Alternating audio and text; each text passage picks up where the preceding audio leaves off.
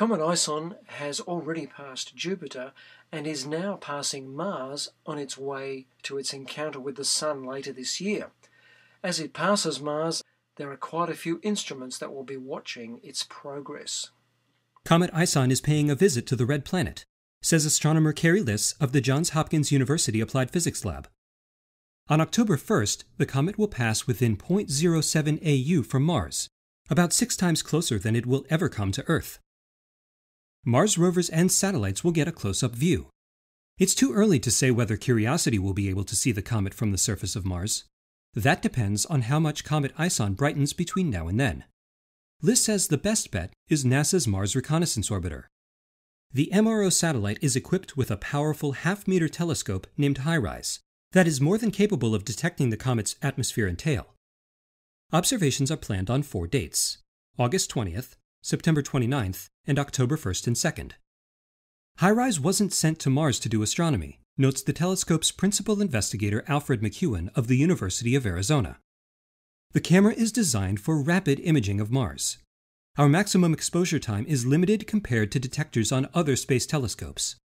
This is a major limitation for imaging comets. Nevertheless, I think we will detect Comet ISON. The Mars flyby comes at a key time in Comet ISON's journey.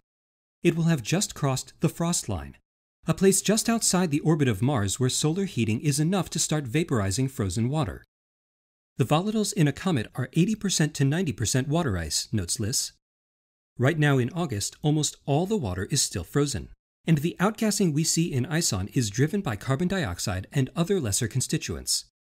Probably only isolated patches of the comet's nucleus are active. But when Comet ISON crosses the frost line, the whole comet could erupt in geysers of gas, says Liss. Mars orbiters will have a ringside seat. The amount of outgassing at Mars will give researchers clues to the size of Comet ISON's nucleus, which is hidden from view deep within the comet's dusty atmosphere.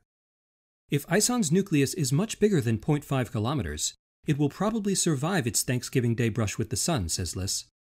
It could turn into one of the most spectacular comets in many years. McEwen sees this as a tune-up for another comet encounter next year. The science value of observing Comet ISON is hard to predict.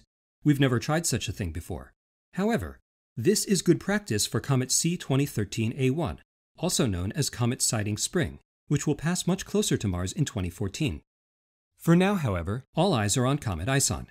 An unprecedented number of NASA spacecraft, 16, will be observing the comet. Astronauts on board the International Space Station will be watching too. Meanwhile, back on Earth, Liss is working with NASA to organize a worldwide observing campaign for Comet ISON. Our goal is to have every telescope on Earth pointed at the comet when it emerges from the Sun, says Liss. The Mars flyby will give us a sneak preview, providing data we need to predict what we might see.